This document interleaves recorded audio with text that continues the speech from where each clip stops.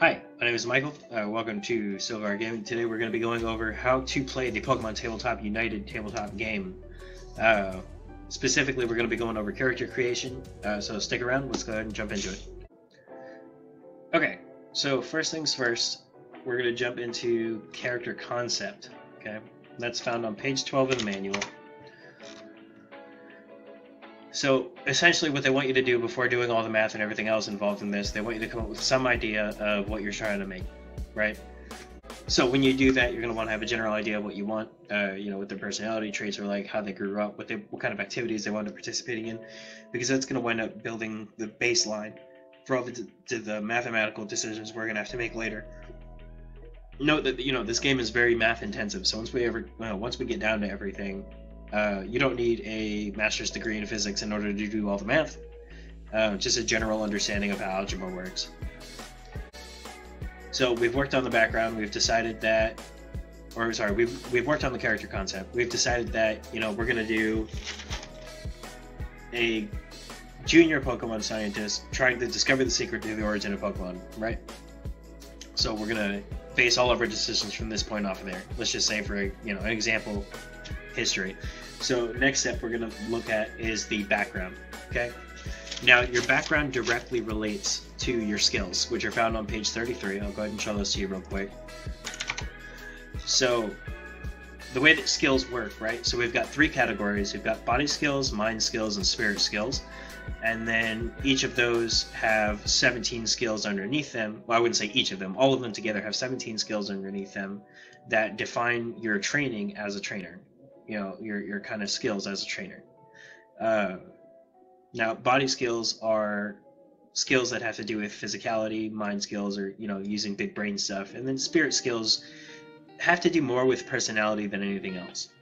So we're going to look at the body skills. We've got acrobatics, athletics, combat, intimidate, stealth, and survival. Your mind skills are general ed, medicine education, occult education, Pokemon education, tech education, guile, and perception. And then spirit skills are charm, command, focus, and intuition. So what we're going to do is we're going to look at the ranks for these before we move forward into anything else.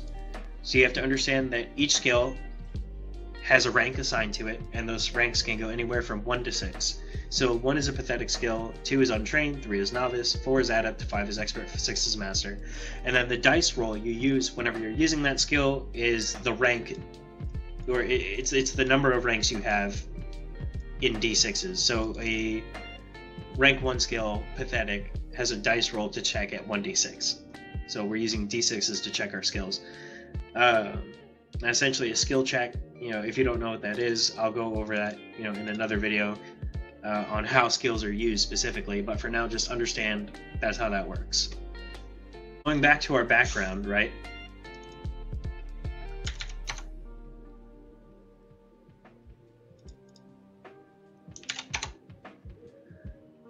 Understand that your background modifies where your skills start at.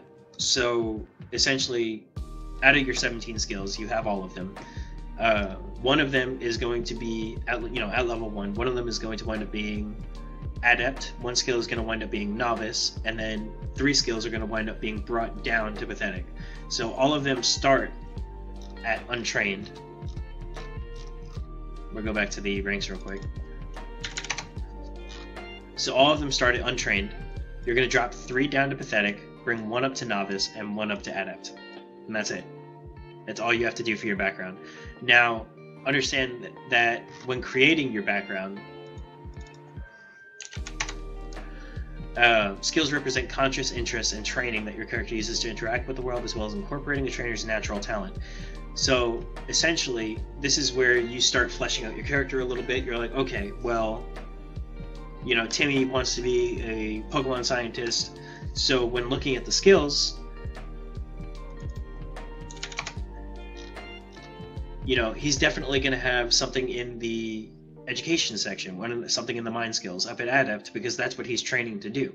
Whether it's medicine education, Pokemon scientist trying to discover the secrets of the origin of Pokemon might have more at adept in the Pokemon education section, right? Someone who was trying to study the origin of ghost types might be educated in occult education. Someone who wants to further Pokemon technology, Pokeballs, Pokemon theme parks, stuff like that might have a technology education set up as adept. And aside from that, you can set up other things as, one of them is a novice skill, and then 3 of them is pathetic. So what might somebody who is, introspective, somebody who's very internalized in their brain, what might they not be good at? Might not be good at charm, might not be good at focusing on, what they're doing at the time. Big brain, tiny attention span, right? So we're going with that idea. Okay, so we've set up your background. The next thing we're going to wind up doing is choosing edges, as I described here. Boom. Choose edges. So edges and features are the most complicated portion of character creation.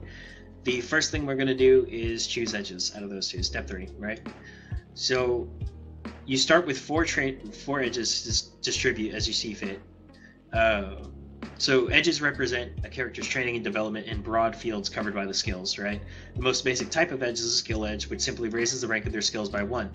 Now, keep in mind, okay, yes, there is a section called skill edges, which can modify the ranks in skills, but there are also edges that fall under skills.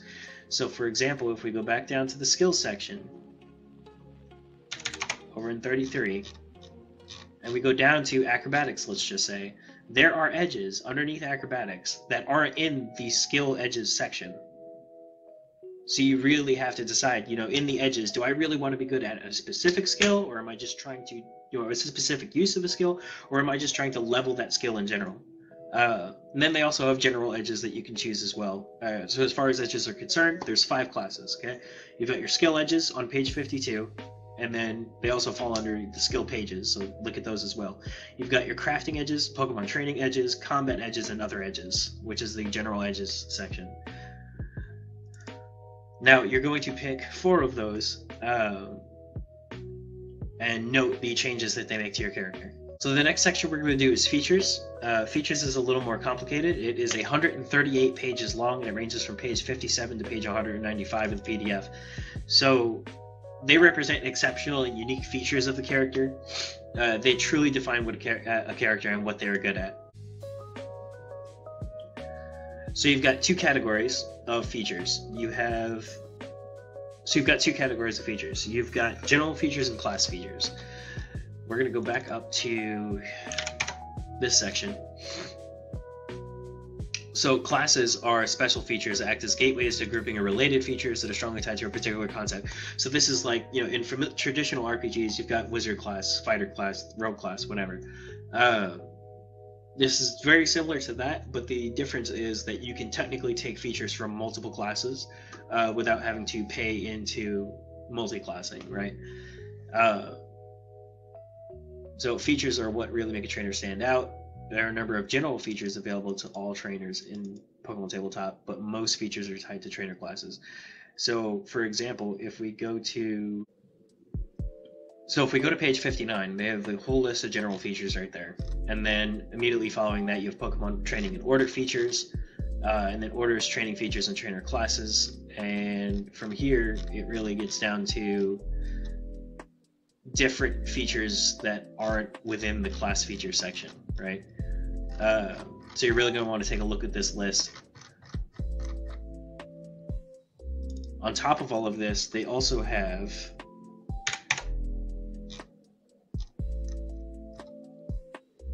trainer classes.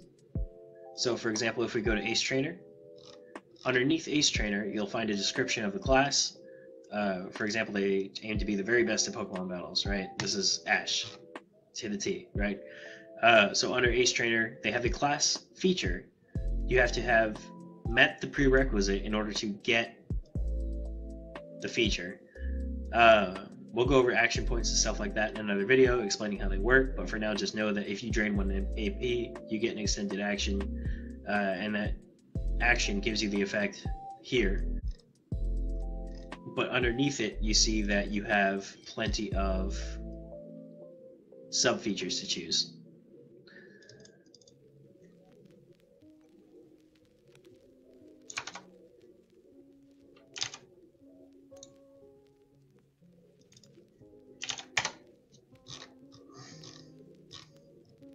Now, when selecting features, okay, note that you get 1 feature regardless of the prerequisites, and it's a training feature. then you pick 4 features to distribute as you see fit. On page 58, there is a page that says this page is important and you should read it. This is true to the T. You need to read this page because this describes exactly how feature tags work and what you need to be doing when you're choosing features with that tag on it. So for example, if we go back to the table of contents, we go to battle styling classes. There, we'll go back to the table of contents. We'll pick commander, right? Underneath that, commander class, okay? Underneath mobilize, it is an orders tag, okay? Then, for example, if we go back to table of contents, and we look at general features, okay? Training, orders, training orders, training orders, training orders, orders, stratagem, and then you also have features with tags like plus stat, ranked X, branch, orders, weapon. You know, you need to pay attention to all of these, and they're going to explain to you exactly how they work. So essentially, just keep track of all your tags because this is going to help out in the next section. Okay, so next we're going to wind up assigning combat stats. So this portion is simple. This is not where the math is. The math is finding in your derived stats, which is the next step, but for now we're just going to assign combat stats. So you have 6 combat stats: your HP, attack, defense, special attack, special defense, and speed. HP determine your hit points, attack, you know, how hard you can hit physically, defense is how hard you can resist physical attacks, stuff like that. Now, starting trainers begin with 10 points in HP and 5 points in each of the rest of their combat stats. You have an additional 10 points to distribute among your combat stats, but you can't put more than 5 into any single stat. Now, the tags that they use here at the bottom are perfect. Essentially, they explain exactly how tags, especially with the plus stat tag, are applied to your base combat stats. So we're going to roll right along into the finding derived stats section. So here your derived stats are your action points, hit points, your 3 evasions, your power, your high jump, long jump, overland movement speed, and swim speed. There are 13 derived stats, okay? You've got your throwing range, your size, and your weight included in there as well. Descriptions of each and the formulas in order to find out how to do the math to get those values is provided to you here. I'm not going to go over that because I'm not a math teacher, but essentially follow this to the T because this is where it gets a little math intensive. If you get confused on how to do formulas, for example, how to do the trainer hit points one, literally look up a video on YouTube that explains how to do PEMDAS, which is the order of operations. And you know, they'll help you figure out how to do the math there. Now, as far as step 8, okay, or step 7, basic descriptions, okay, step 7, step 8, and step 9 are where you start working more and more closely with your GM. So for basic descriptions, you're going to want to work with the other players to figure out a sort of shared history, see if you guys come from the same place. If so, how do you know each other, stuff like that. You know, hair color, eye color, give your character a name, right? Because this is the part where we flesh out the fun part of the character. Step 8, choosing Pokemon. This is entirely up to your GM. Refer to them whenever you're doing that. Otherwise, just follow the basic directions in here if your GM is unavailable. Step 9, money and items. Again, entirely reliant on your GM. Now, if you have any questions about how any of this works, feel free to leave a comment below. You know, we'll go ahead and go over all of that. Any questions that you guys have in a later video, or a later series of videos, honestly, if you have any more questions. But at this point, there shouldn't really be any more questions on how to do this. The book is mostly self-explanatory. Like I said, the only confusing portion is the, you know, choosing features and choosing edges portion. Understand that when you pick features and edges, they can affect each other. So make sure you're keeping track of exactly what each of those abilities does. This is a very math-intensive game. If you're not into math, that's okay. Have your GM help you with the process along the way. They should be familiar, and if they're not familiar, they're going to get familiar. So, again, thanks for spending time with me. Y'all have a good night. Hi there. Welcome to the end of the video. You made it. So, I am planning on getting a PTU game set up in order to play with other people online over Discord, maybe even Roll20, depending on if I can get everything to work. If playing in a game like that would be something that you'd be interested in, go ahead and leave me a comment below saying like, hey, I want to play this. I will comment back to you, we'll get in connection with each other, and we'll see if we can't get a game arranged. The scheduling for it is to be determined, so I'll go ahead and let you guys decide if you want to do that. If you like the video, by the way, go ahead and give me a thumbs up. I'll go ahead and either go more in depth with things that are done in the comments, that are said in the comments, or we'll go ahead and make other videos relating directly to PTU. I know it's a very confusing system for people that aren't very math savvy, so I'm willing to help you guys out with that. I tried to make this video as quick as I possibly could. This way you guys didn't get too bored with all the information. But yeah, let me know what you think. Thanks for coming by. Y'all have a good night.